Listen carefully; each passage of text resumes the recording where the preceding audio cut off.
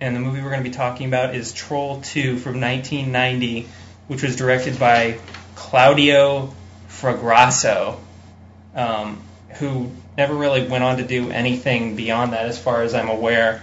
Which isn't a surprise. Yeah, and the same could be said for the actors in the movie, because they don't even have portraits on IMDb because none of them have done anything before or after this movie.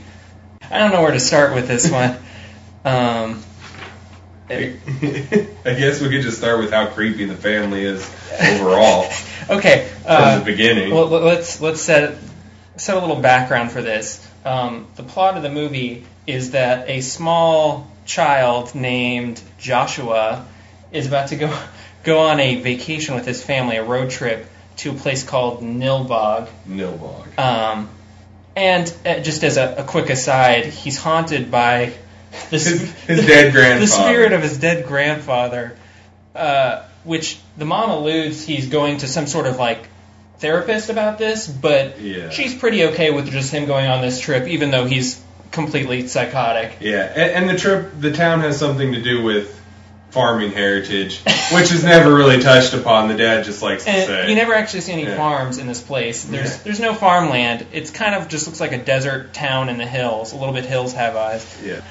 Well, when the start of the movie with the grandfather telling the kid Joshua. Okay, yeah. The story in bed. The movie opens with the grandfather, a heartwarming scene of the grandfather telling a story to Joshua as he's going to sleep about goblins. Terrifying nighttime. There's another thing to note is that it's called Troll, but there are only goblins. There are no trolls in this movie. I don't know what the differentiation is between the two of those. But I don't either, but yeah, they call them goblins all throughout. They make a point to say that they are goblins. So, Grandpa's telling a heartwarming tale of goblins eating someone alive. And somebody who's in a terrible outfit, like... Yeah, he looks like poor man's Robin Hood or something. Yeah, but like middle school theater costume in South Central LA where they don't have a very big budget. It appeared to be made out of felt or something. And he somehow is a full-grown man that can't outrun midgets. Yeah, okay, so the pack of trolls, or goblins, that are chasing this man in the fairy tale are not what take him down. It's the fact that he does a completely inexplicable somersault. On grass, plush, green grass. Then blood starts spewing from his forehead. Yeah, and like he hit his head on plush green grass. That's what does him in. But then he's knocked out and awakes to a beautiful woman. Well, how the story describes her as a beautiful woman with very fake freckles. Okay. So this lady has freckles that look like someone took like a mascara. And just poked her in the face. Poked her in the face. They're not even. I mean, I don't know how hard it is to just get an actress that has freckles. Or just say, freckles aren't really that important in this story. They weren't important at all. Why bother going out of your way to make them look completely idiotic? But and then she proceeds to feed him seafoam green colored pudding. Yeah, Nickelodeon slime. Yes, lumpy pudding. That yak stuff. And he's just like, oh yeah, this tastes delicious, and he just slurps it right up. The important underlying rule of goblins here is the fact that they are vegetarians, which it seems throughout this movie, I don't know if this director has it out for vegetarians or has something against, maybe his ex-wife is a vegetarian or something, but the goblins are vegetarians, and they are literally saying vegetarians are monsters. Yeah, they are saying that vegetarians are monsters and that meat is the savior. Processed salty meats. So rather than eating fruits and vegetables and grains and such like a vegetarian would, these goblins turn humans into plants and then eat them. Yeah, so even though plants. They live in the woods, which is probably full of, I don't know, berries or... all types of vegetation. They say it's a farmland. Why don't they just start a farm and rather than going out of their way to... Anyways. Yeah, no, instead they decide to turn people into plants. Well, partial plants, not even full plants. Partial plants, and then eat them. But yeah, so she proceeds to feed him this green pudding, and then green cough medicine, like Vicks cough medicine, starts to pour from his forehead and all down his face. There's a great scene in the beginning. This fairy tale that's being told by Grandpa is broken up when the mom bursts into the room and Grandpa mysteriously disappears. And that's another thing about this movie is everybody, half the lines of dialogue in this movie just specifically explain backstory to the point everything. of complete annoyance. Oh, Grandpa died 6 months ago. Remember, we're taking you to the therapist, and you're not supposed to think he exists anymore because he died. And we're about to go on a trip to Nilbog, to the farmlands for no reason, and I'm going to explain everything. Tomorrow. And another thing is this director, cinematographer, who are probably the same person because I don't think they had that much of a budget, has a strange fixation on the mother in this movie's eyes. Her expressionless, cold eyes. She never blinks. I think towards the end I saw her blink once. And she just has these pale blue eyes, and she always looks really disappointed in everybody. Yes. They have reaction shots of Mom with this just blank, disappointed, dejected, depressed look on her face. The extent of her expressions throughout the movie is whether or not her mouth is open or closed or her eyes are open. Nothing else. She doesn't do anything else. Before they go to this place, Nilbog, there's a strange subplot with the boy's Joshua's older sister. I don't know what her name is. Not that it really matters that much. Yeah, it doesn't really matter. Where she has this strange, kind of creepy boyfriend, and she breaks in on her sweatily working out. There's an 80s workout scene. Yes. She's wearing practically a one-piece bathing suit, lifting weights. Her room is kind of a slice of the 80s. She's got all her posters of all the 80s icons, and she's wearing spandex, bench pressing for presumably about a half hour. Yes, just bench pressing straight, and that's it. Anyways, there's this strange subplot where the girl's boyfriend is going to go on the trip, and she decides it's either he picks his friends or he picks her. And but she says, "Oh, if my father caught you in here, he would kill you and eat your nuts." Well, that's kind of creepy that he would eat the boyfriend's nuts. But that's what she says. So they have kind of a strange relationship dynamic going on here.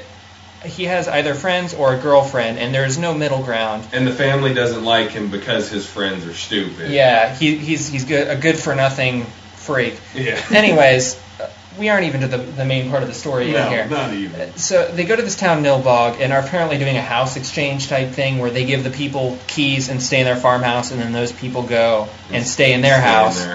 The family, when they get there, is extremely creepy. Like, they stand in front of the farmhouse, and they go to hand them the keys, and the family who lives in Nilbog decides that they're just going to walk away. Wow. Everyone in this town has strange allegedly clover-shaped scars on their face. They just look like blobs to me. Yeah. So they go into the house, and the first thing they see is all this food laid out. Well, before that, the kid in the back of the truck, as the family from Nilbog is leaving, throws a softball to the boy Joshua, the main character. Throws a softball to him that says, "Eat before we eat you." Just written on it in green slime. Like, the kid didn't think to show that to his parents. He just like, oh, whatever, and tosses it to the side. Like. So the family's last name is Waits. So the Waits family goes into the house, and there's this huge spread of food, which is pretty much all just different types of cakes and then pitchers of juice, I guess. And like biscuits with frosting on top. Everything is green, and there's corn on the cob. There's green and red. It's all just weird colors. Predominantly green. Yeah, mostly green. Just like in Grandpa's little flashback story thing that he has. So there's green shit on the corn on the cob. Yeah. It's just like frosting. The sister's like, looks pretty good. Majority of the film's budget went to frosting. Yeah. Like, that's on everything. She picks up this corn with this green shit on it, and it's like, oh, I'm going to take a bite of this. Yeah. And there's green cake, green juice, and then there's some red things, I guess, just to have a nice complement. Are those complementary colors? It's a nice color palette of food. Grandpa appears, or the ghost of Grandpa, or there's some sort of hallucination by Joshua, that tells him not to eat the food because it's goblin food. I guess it's food that turns him into vegetables or whatever. And that's another thing. Aside from the weird stab at vegetarianism, there seems to be this underlying theme throughout this movie of Joshua being like a closet anorexic or something. Yeah. Because he doesn't want to eat food ever. The whole theme is, Joshua, do not eat food. You can't eat. Food will kill you. And that's what Grandpa always pops up and tells him. Yeah. And Grandpa tells him some really sadistic and strange things to do. And somehow Grandpa stops time. Grandpa has the power to stop time, but only for 30 seconds. 30 seconds, yeah. And he says, Joshua, you have 30 seconds to solve how to keep your family from eating this food. And Joshua spends about 45 seconds trying to figure it out. The first 45 seconds, he has this stupid look on his face just and just walks around the table. Staring at his frozen family. Then Joshua's big solution is to stand up on the table. And piss on everything. And piss all over the food. The next scene, it cuts to them cleaning up the food. And the dad puts him up in his room, or the room he's staying in. Carries him up, and the mom yells the whole way as the dad's carrying him up there. She's yelling, "Don't hit him! Don't hit him!" So you think the dad might have some violent tendencies. But they get up into the room, and the dad's just all passive-aggressive about it.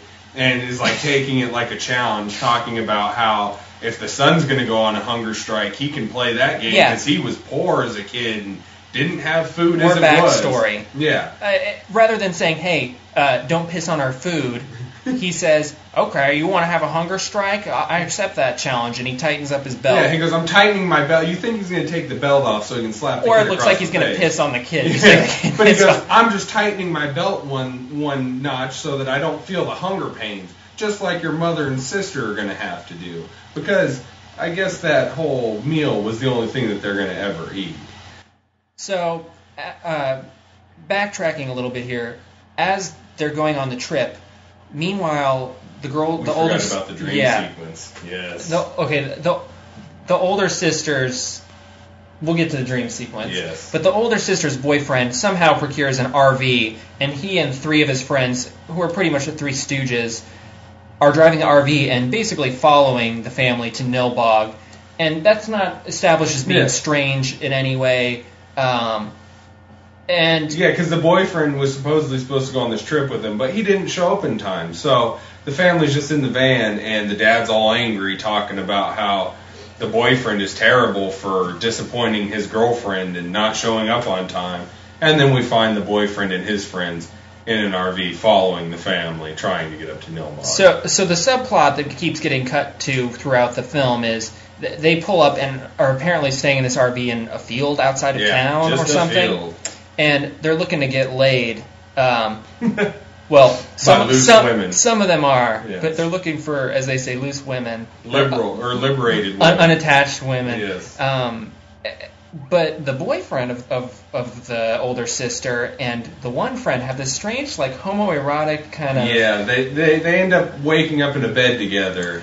There's a shot where one of them's leaving to get groceries because they're all out of food in the RV fridge, and it cuts to the boyfriend, and he's in bed with the other guy, and both of them are apparently naked. Yeah, and that's never established as being strange or just sleeping together due to a lack of space or something. Really it's just established as being... it was a big RV, and there's only 4 of them in it. It's like the bus-size RV, and there's only 4 of these teenage boys in there, and somehow 2 of them end up sleeping on like the fold-out couch together, naked. So the one friend gets sick of waiting for loose women, and he sets off out into the woods smoking his cigarette and sees some woman who looks like a rape victim. She appears to be a rape victim. And so he decides to chase her, because that's what you do with a rape victim, is you chase him down and tackle. And then he tackles her, yes. So then the goblins show up, and she was apparently running from the goblins. And he decides just to walk up to this group of goblins, which have spears and stuff. So he walks up to a hostile group of people he doesn't know, or goblins he doesn't know, with weapons, and decides he's going to act all tough when he's like 2 inches taller than them as it is. The goblins appear to be played by either children or midgets. Yeah, midgets wearing fat suits and... The costumes consist of basically a burlap sack and then a Halloween mask. It reminds me of the Scarecrow from The Wizard of Oz, where he keeps stuffing stuff into his stomach as it falls out, and he just has a big fat stomach. Although the Scarecrow was a much better production value. Yes. Much better bang for their buck. Yes. But, much better actor. This guy wanders into the woods with the rape victim. Goblins apparently don't seem to care that much that he just insulted them and walks off with the girl. They take refuge in this strange brick church thing. Well, first the goblins stab him with one of the spears. Right, he gets stabbed. Yeah, and then they fine. decide then the goblins decide, oh yeah, we stabbed him, that's enough. So we're going to let him walk away.